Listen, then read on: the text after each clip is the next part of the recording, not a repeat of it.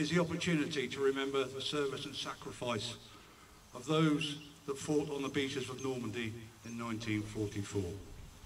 The largest amphibious invasion in the history of warfare. Some 5,000 plus ships and landing craft were used to transport over 150,000 troops to the beaches of Normandy. D-Day was the start of Operation Overlord. On D-Day, 6th of June 1944, Allied forces launched a combined naval, air and land assault on Nazi-occupied France.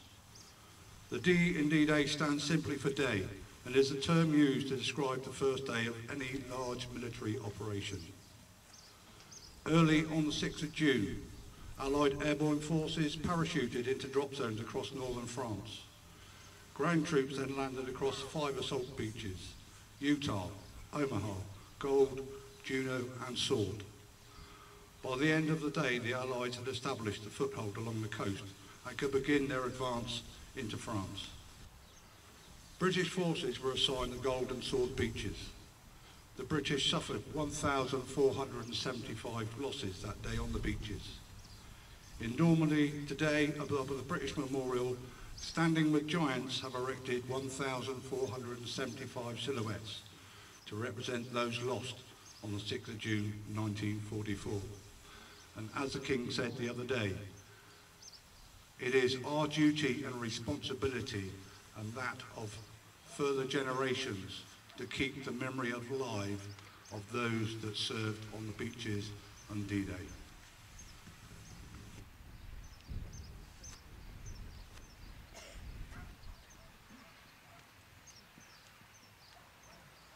Good morning, everyone. It is my privilege for my colleague Joe and I to lead this act of worship that surrounds the commemoration of the 80th anniversary of a battle that made possible victory in the Second World War. We recognise that it's also a very poignant moment for many citizens of this town, those who acted as hosts to an army preparing for battle. Soldiers from the USA and Canada and many other European nations were so grateful for the hospitality they were shown.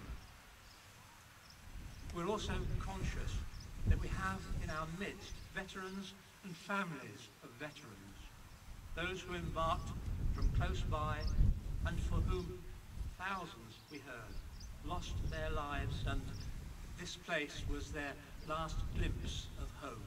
And it is with them in our minds that we are holding that service. And now it's my delight to ask Joe to lead us in our prayer. The prayer that we're starting with is very much encapsulating all that we do here this morning. So shall we pray? Lord of the nations, we honour the bravery and sacrifice of those who served.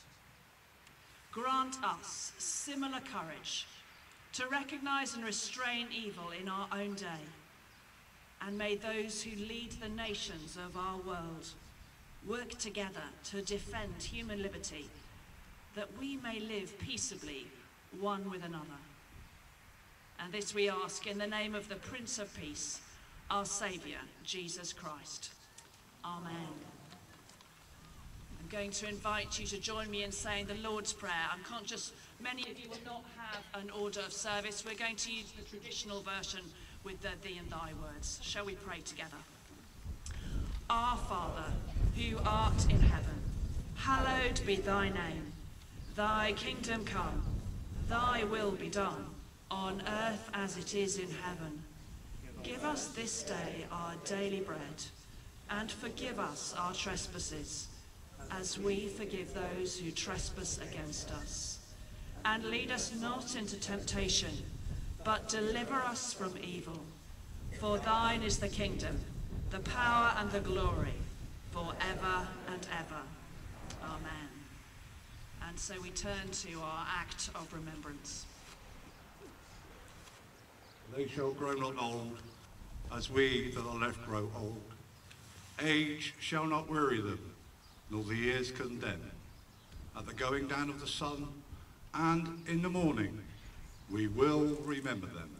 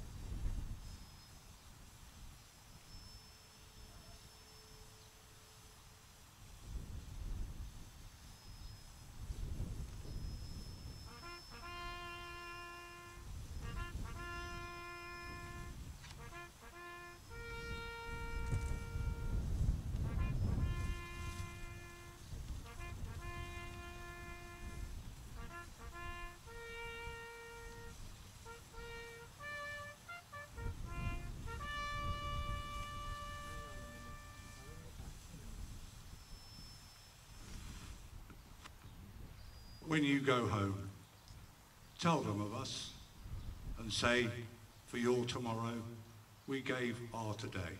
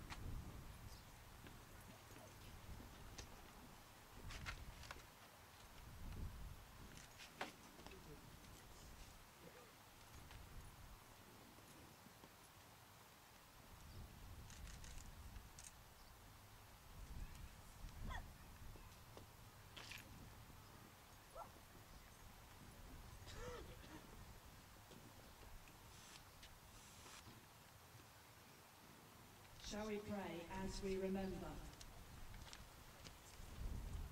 Almighty and eternal God, from whose love we cannot be parted, either by death or life, hear our prayer and thanksgivings for all we remember this day. Fulfill in them the purpose of your love, and bring us all with them to your eternal joy and peace, through Jesus Christ our Lord. Amen. And on this day, as we remember, we're also very conscious that war is an ever-present reality in our world. And so a prayer for those of the armed forces serving today. Almighty God, in you alone we find safety and peace. And so we commend to your gracious keeping all the men and women who serve in the Navy, the Army, or the Air Force, who face danger and put their lives at risk so that others may live in safety. We ask that you would defend them day by day by your heavenly power, and help them to know that they can never pass beyond the reach of your care. Keep alive in them and in us your vision of that peace, which alone we must seek and serve. Through Jesus Christ our Lord. Amen.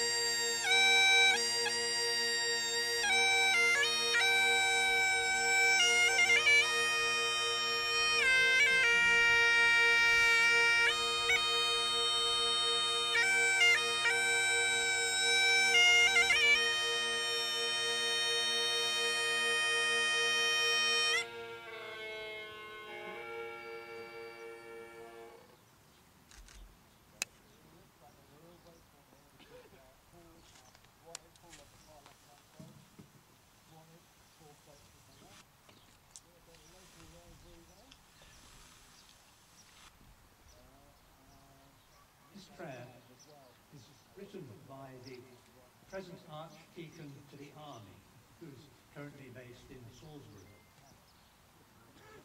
On this day, we hold before our Heavenly Father those whose memory we cherish and those whose names we will never know. We ask for our Father's strength to help lift our eyes above the torment of this broken world, and that he may give us the grace to pray for those who wish us harm.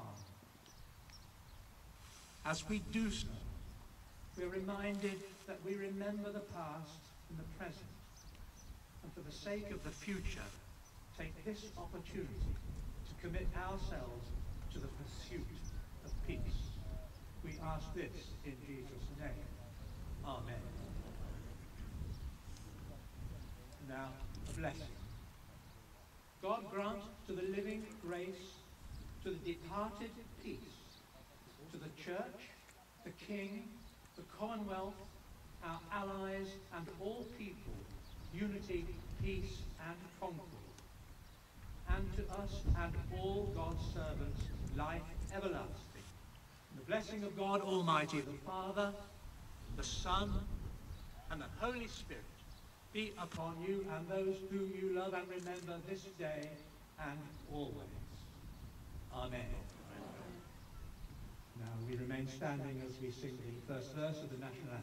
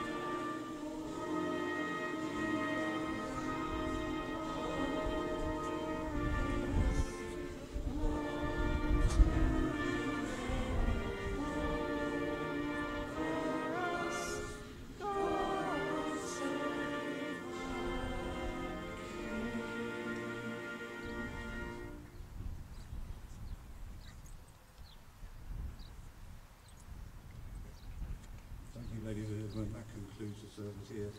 However, it continues up at the Royal British Legion, where we have displays of what Swanage, Purbeck and the local areas were all involved with. Please pop up and have a look and see some of the photographs. There's also photographs of the American units that were here, pictures of Station Road that you may not have seen before, with the cinema above Budgeon's, the dance hall above Nixon's, and a lot of things up there, like I say, the radar was developed up at Worth. There's lots of displays, exercise Smash that took place over in Studland on the build-up to D-Day. Please come and join us at the Royal British Legion in the High Street. Thank you very much.